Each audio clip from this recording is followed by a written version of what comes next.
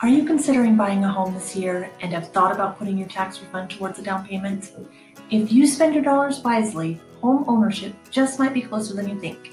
And that is what we're going to talk about today. Stay tuned.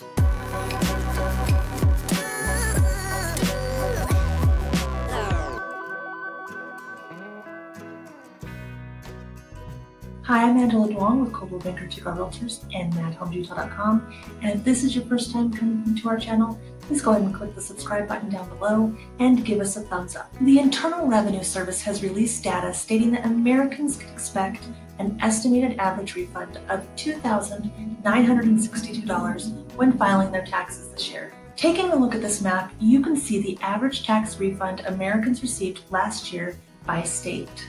As you can see, here in Utah, the average tax refund was $2,867 last year. The state with the lowest tax refund was Maine, with an average refund of $2,452. The state with the highest tax refund was Texas, with an average of $3,393. Let's go into the numbers a little bit deeper with the counties in our area.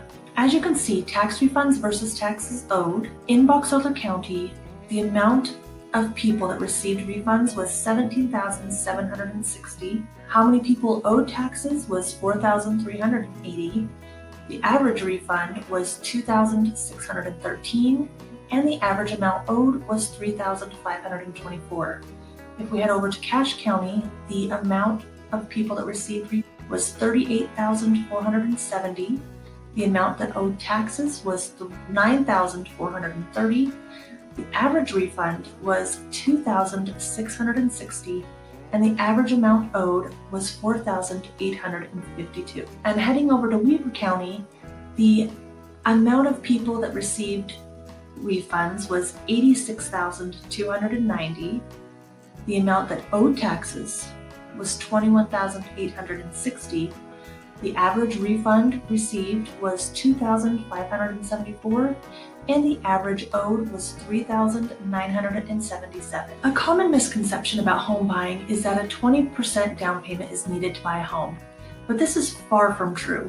Many first-time home buyers can actually purchase a home with as little as 3% down, and in all reality, you can actually purchase a home with zero down when using loan types such as VA, USDA, and Utah Housing. How can your tax refund help you with buying a home? If you're a first-time home buyer, your tax refund may cover more of a down payment than you've ever thought possible. If you take into the account the median home sales price by state, this map shows you the percentage of a 3% down payment that's covered by the average tax refund. The darker the blue, the closer your tax refund gets you to home ownership in one of these programs.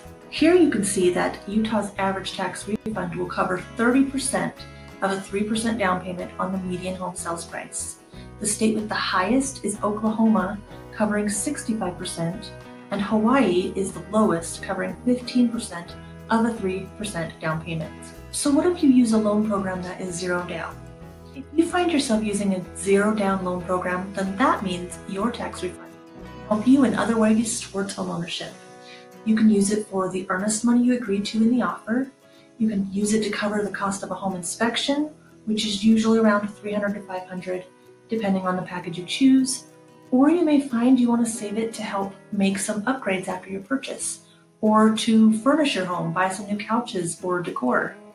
Your tax refund can be used in so many ways towards buying a home. So as you can see, saving for a down payment can seem like a daunting task, but the more you know about what's required, the more prepared you'll be to make the decision for you and your family. This tax season, your refund could be your key to home ownership. Again, I'm Angela Duong with Coldwell Realtors and MADHomesUtah.com. And again, hit that subscribe button down below and give us a like and share this video with your friends and family that might find this useful. See you next time.